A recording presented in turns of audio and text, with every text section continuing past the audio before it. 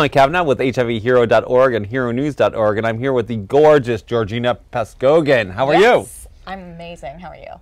I am a little bit nervous because you are an amazing, amazing dancer and a Broadway person. So it's Broadway and ballet, which is what we love. The two B's. And you know, you're at New York City Ballet. You're a soloist there. Tell us how that journey started. Oh my goodness, how did that journey start? Well, I moved to New York when I was 16 and went to the School of American Ballet. And oddly enough, we were just talking about this date. My first day at School of American Ballet and Professional Children's School was September 11th. Oh, wow. So, 2001. And that was kind of a life-changing experience for us all here in New York and all over the world. But specifically for me, it was kind of marked the day that I grew up. And it was my first day of this journey here to come to New York City Ballet. And it was kind of a deciding point, like, oh, we were all really scared, and my mother really wanted me to turn around and come home. And she very recently said that I told her the world needs art now more than ever. Yeah. Which I wasn't necessarily accepted into New York City Ballet. I'm not the quintessential ballerina type. I'm not. Especially when it comes to body type. I'm also I'm the first Asian American woman to ever be promoted at New York City Ballet. So it was interesting time, and I didn't realize why I didn't fit in was because there was no one around me that I could look to as a sort of a mentor. So Georgina, not only are you an elite ballet athlete, let's call it, but you also are a triple threat, and you've done acting and singing and been on Broadway. And now you're currently in Cats. You got a little injured. What happened? Well, I actually got injured in New York City Ballet. I took a leave of absence. I play Victoria the White Cat. How do you like being on Broadway? Why is that different from the ballet? I love Broadway. Broadway feeds my soul, but Broadway gave me the ability to step out of this box that I had been put in the ballet world.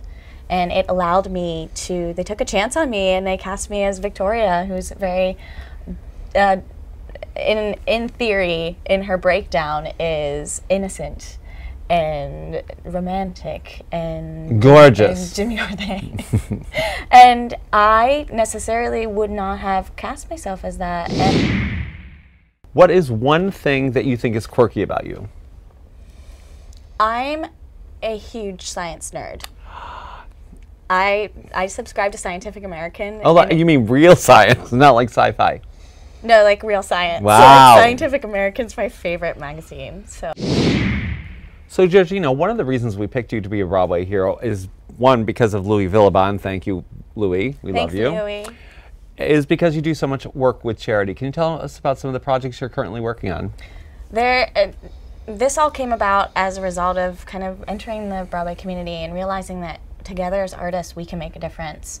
So I'm working with Orphan Starfish and Arte Amor, two wonderful foundations that go to third world countries, and Orphan Starfish builds tech centers for orphanages to help these young children get a leg up in education so that they are more prepared to enter the workspace and can maybe break the thresholds that their economic status would never let them surpass. And Arte Amor it's a husband and wife team. So Delia has contacted me to come with Arte Amor to a recent trip to Nicaragua, where I visited 31 beautiful, lovely ladies who are subjected to physical abuse, emotional abuse, some sexual abuse, and the age ranges are from 4 to 18. And this trip happened almost 3 days after I had severely hurt myself. And Delia called me. She said, you know, you don't have to go if you don't want to. I would never expect anyone to. I was like, I'm going. I saw a healer, a crazy healer, and I told the healer that as long as you can get me off crutches, like, we're game. I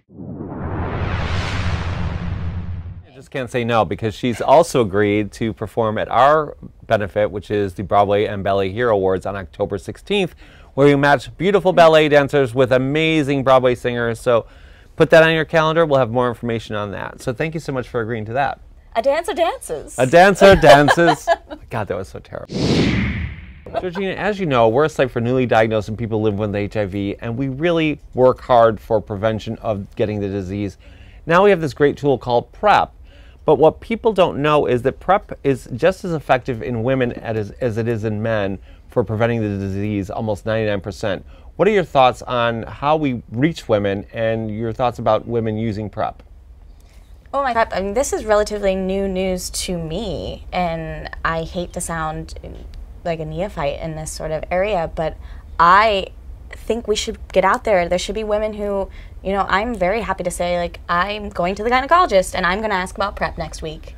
And I am unafraid to be that spokesperson. I think we need to put it out there that this is a disease that affects everyone. This is not an LGBT like problem. This is a worldwide epidemic, and the resurgence of it is of people dying from complications from HIV and AIDS is alarming to me. I mean, today actually is the anniversary of a dear friend who passed away. And he passed away because he didn't take care of himself. Mm-hmm. He was positive, and he just stopped taking the pills.